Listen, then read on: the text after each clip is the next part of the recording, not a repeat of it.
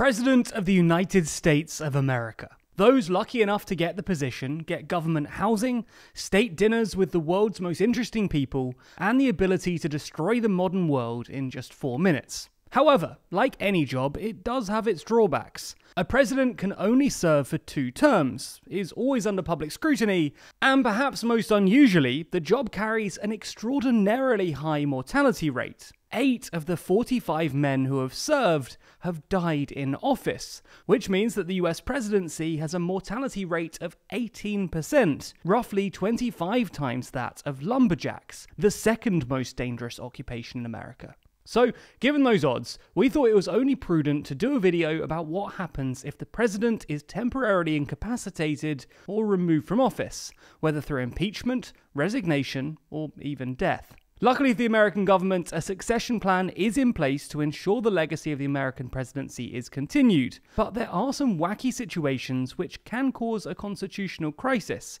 which we'll explore in this video. If you like explainers like this, which dive into the details and drama of US politics and news, then be sure to subscribe.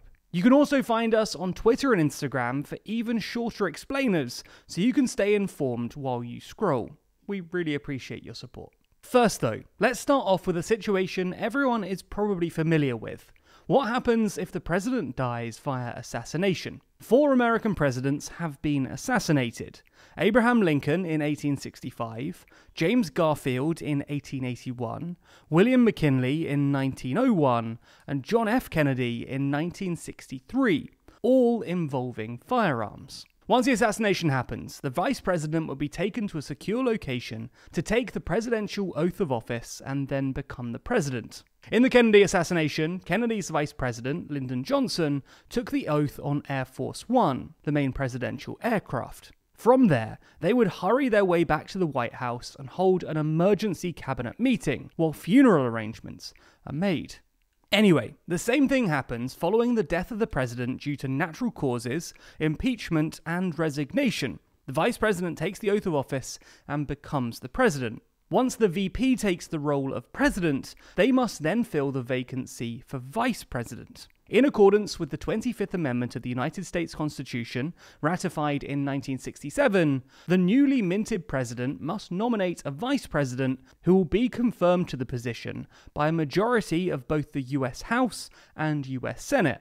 Before the 1967 amendment, if the vice president was forced to take the presidency, they didn't need to find a new VP. Every vice president who assumed office as a result of presidential assassination didn't have a vice president for the remainder of their term. This means that the US House and US Senate have only ever confirmed 2 new vice presidents, with Richard Nixon appointing Gerald Ford to the vice presidency in 1973, following the resignation of the elected VP on corruption charges, and then again when Gerald Ford nominated Nelson Rockefeller in 1974 after Nixon resigned. Interestingly, this gave the Ford-Rockefeller administration the unique distinction of being the only presidential administration entirely unelected by the people, but rather appointed by Congress. Anyway, enough about death. What happens if the president has to be put under sedation or anesthesia for a medical procedure? Well, they obviously don't have to officially leave office. But under Section 3 of the 25th Amendment, the president in that scenario yields their power to the vice president, who is then the acting president until the actual president has regained consciousness. This has happened 4 times in American history, mostly for colonoscopies. However, on all 4 occasions, the acting president did nothing of significance. The last way a vice president might take over from a president is via Section 4 of the 25th Amendment, which states that the vice president and a majority of cabinet members can vote to remove the president if they deem him or her to be, quote, unable to discharge the powers and duties of their office. You might have even heard this being discussed last year in regards to Donald Trump and the January 6th event. If the vice president and a majority of the cabinet agree to remove the president, then the vice president becomes acting president. The original president could challenge the determination, and the vice president and cabinet majority would then have 4 days to convince Congress to remove the president by a 2/3 vote of both chambers, with the VP still being acting president during this period. Anyway, you get the point. In most cases, the vice president just takes over. But what if both the president and the VP are simultaneously removed from office? Well, then we go down the line of succession detailed under the Presidential Succession Act of 1947. Firstly, we go to Speaker of the House, who's currently Nancy Pelosi. Then, if she dies or can't do it, we go to President pro tempore of the Senate, which is Patrick Leahy. Then we go down the US cabinet, in order that the 15 departments were created. First, this would be Secretary of State Antony Blinken, who's the head of the State Department, which was created in 1789, all the way down to the Secretary of Homeland Security, whose department was created in 2003. But what would happen if things got even crazier, and all of these officials died, and there was no one left in the line of succession? It is obviously very unlikely that all of these officials would meet their end in individual cases. But there is one annual event in which all of these officials are together in one room, the Presidential State of the Union. Luckily though, there's a contingency plan. Every State of the Union, the President appoints a cabinet member who will be the President in the event that both the President and Vice President, as well as everyone else in the line of succession, dies. They're called the designated survivor, and they're taken to an undisclosed location to watch the address remotely. Congress also appoints some survivors, such as a senator and congressional staffer, to carry out the duties of Congress if all of the representatives and senators were suddenly killed during the ceremony. All of these designated survivors remain at the undisclosed location until the address is over, and the president, as well as everyone else, safely leaves the area. This tradition originated in the 1950s, following worries of a Soviet nuclear attack during the address, but it wasn't until the 1960s that the practice was first put into effect, with 1981 being the first year designated survivors were officially recorded. But what about the worst case scenario? What if the designated survivors were to die too? Well, what was left of the Supreme Court, because not every justice attends the State of the Union, would decide what to do.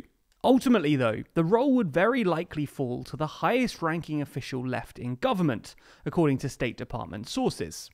This would likely be the Deputy Secretary of State, who is currently Wendy Sherman.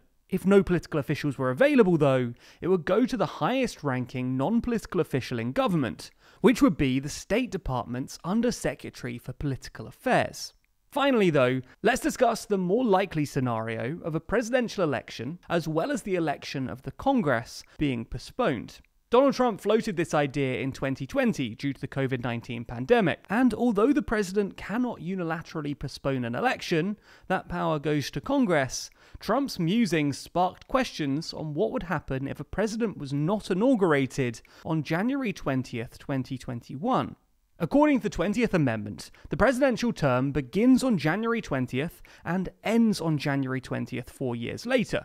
No ifs or buts. So, obviously, a law postponing the election would face legal challenges. But, assuming it was allowed to stand, here's who would take over in the interim. Perhaps surprisingly, it would not have been Vice President Mike Pence, as he is elected with the president and his term would also end on January 20th. It also wouldn't be Speaker of the House Nancy Pelosi, as she's a member of the House of Representatives, which is elected every 2 years, so her term would have expired on January 3rd. It would therefore fall to the Senate pro tempore to be the caretaker, as senators are sworn in for a 6-year term. At the time, this would have been Republican Chuck Grassley, because Republicans controlled the Senate at the beginning of the year. But since a third of senators are up for election every 2 years, those running for re-election would be ineligible to take their seats for a new session, since they wouldn't have been officially elected. That means that if the 2020 election was delayed, we would be left with 65 senators comprising the entire legislative branch in this alternative January 20, 2021. And because mostly Republicans were up for re-election, there would be 35 Democrats and 30 Republicans. That's significant too, Because since the Senate pro tempore is reliant on which party controls the Senate, Vermont Senator and Democrat Patrick Leahy would then become acting president until an election was held and duly elected president was sworn in. But what do you think? Are these plans enough, or should more be put in place? Leave your thoughts in the comments below. Remember, you can always join the conversation on Twitter and Instagram, where we post even more often than YouTube. Check out our pages for regular updates and clear explainer graphics, so you can stay informed while you scroll. Thanks for your support.